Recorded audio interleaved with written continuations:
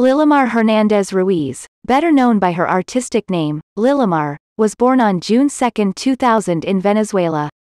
She has always been a creative and fun little girl. Since a very young age she was inclined towards the artistic world. At the age of 4 her artistic talent began as a model where she ran as Queen of the Carnival, in a beauty pageant in her native country.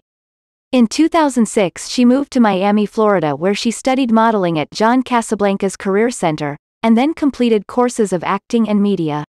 Lilimar's career as model, actress, and host became reality by doing national and international commercials, multiple music videos, TV pilots, webisodes, films as the leading role, print and runway works for national and international designers.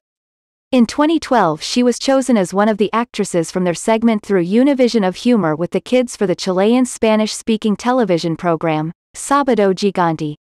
Lilimar was part of a Spanish-speaking soap opera, Rosario, for both Univision and Venevision. Recently she worked as a presenter in the radio show, Pangea Kids. Now, she has moved to Los Angeles to play the role of Sophie on Nickelodeon's newest show, Bella and the Bulldogs.